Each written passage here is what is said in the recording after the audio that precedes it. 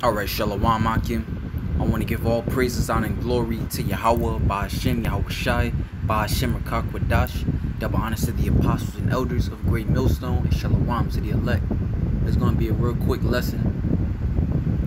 Going into just pray for the Ahchyam out there in Hawaii, the brothers out there in GMS Hawaii Ba.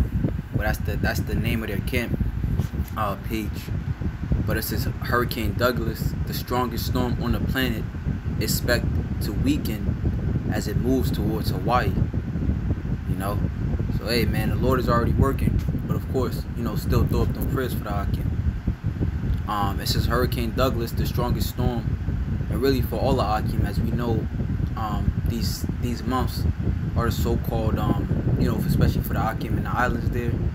These months coming up, July and August, are the so-called hurricane season months. So it'll be a lot of hurricanes just passing by. But this is Hurricane Douglas, the strongest storm on the planet right now, is approaching Hawaii, but it's forecast to weaken before it reaches the island chain this weekend.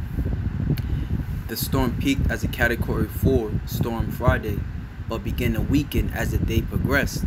Steady weakening is expected to continue for the next 2 days as the storm approaches Hawaii, according to the Central Pacific Hurricane Center in Honolulu.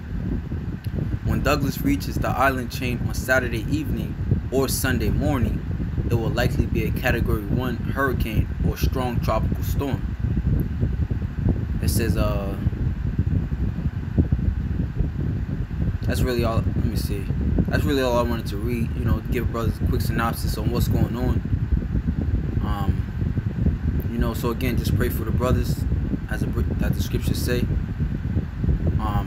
The effectual, fervent prayer of a righteous man availeth much. I believe that's in the book of James. And hey man, in the name of Yahweh, Ahchyam, Yahweh Shai, keep those brothers safe and all you Ahchyam safe. From whatever you may be going through, as far as the storm physically hitting, about to pass through where they live at, and also the spiritual storm. So with that, Shalom to the elect.